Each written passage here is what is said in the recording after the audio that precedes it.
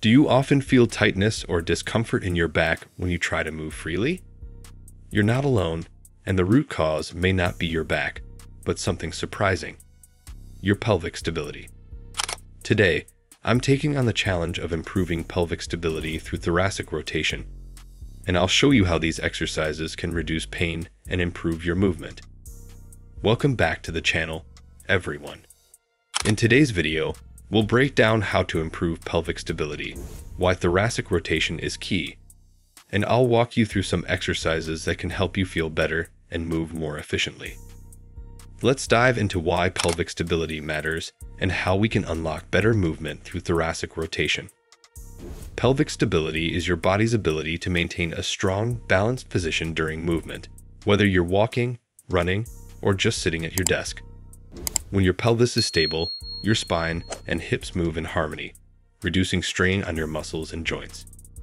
But here's the issue: poor posture, muscle imbalances, and a stiff thoracic spine can all throw off this delicate balance, leading to discomfort or even chronic pain.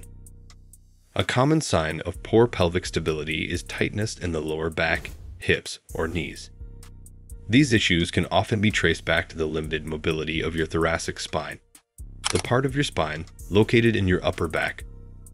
When the thoracic spine doesn't rotate properly, it can force your pelvis into unnatural positions, creating a domino effect of strain across your body.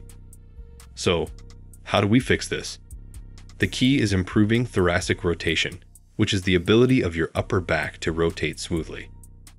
This movement is crucial for everyday tasks, whether you're turning to grab something or twisting during a workout. Without good thoracic rotation, your lower back and hips take on too much stress, which leads to discomfort and injury. Now let's break down 7 effective techniques that will help you improve pelvic stability by enhancing your thoracic rotation. Number 1. T-spine rotation exercise. One of the most effective ways to improve thoracic rotation is through the T-spine rotation exercise. To do this, sit on the floor with your knees bent and feet flat. Place your hands behind you for support, then rotate your torso to one side while keeping your hips still. Hold for a few seconds, then return to center. Number 2. The 90 to 90 drill. Another game-changing exercise is the 90 to 90 drill. Stand with your feet shoulder-width apart and rotate your torso to one side, maintaining a 90-degree angle between your thighs and torso.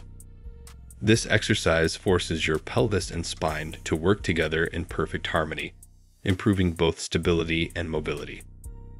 Number 3. Core strengthening exercises. Your core muscles play a major role in pelvic stability. Exercises like planks and dead bugs help strengthen the deep core muscles that stabilize your pelvis during movement, reducing strain on your lower back. Number 4. Glute activation. Weak glutes often contribute to pelvic instability. Bridges and clamshell exercises target your glutes, helping to stabilize your pelvis and reduce overcompensation from other muscles. Number 5. Foam rolling the thoracic spine. Using a foam roller on your upper back can help release tension and improve thoracic mobility. Roll gently from the base of your neck to your mid-back to loosen up stiff muscles. Out of these methods, 2 stand out as absolute game-changers for improving pelvic stability and reducing pain: the T-spine rotation exercise and the 90 to 90 drill. These exercises are simple yet incredibly effective for improving your thoracic rotation and overall movement patterns. By practicing the T-spine rotation daily, you'll increase your range of motion, helping you move more freely without straining your lower back or hips. Meanwhile, the 90 to 90 drill strengthens the muscles responsible for keeping your pelvis and spine aligned. By focusing on controlled, smooth movements, you'll gradually see improvement in how your body moves, and more importantly, how it feels. I highly recommend giving these 2 exercises a try for a few weeks to see if you notice a difference in your mobility and pain levels. To recap, improving pelvic stability and thoracic rotation is key to pain-free movement. By incorporating exercises like the T-spine rotation and the 90 to 90 drill, along with core strengthening, glute activation, and proper breathing, you can improve your posture, alleviate back pain, and move more efficiently. Have you tried any of these exercises before, or have you struggled with back pain or pelvic instability? Drop a comment below. I'd love to hear about your experience and what's worked for you. Don't forget to check out my other videos for more tips on improving mobility and performance. And as always, make sure to like and subscribe for more content on pain-free movement and fitness.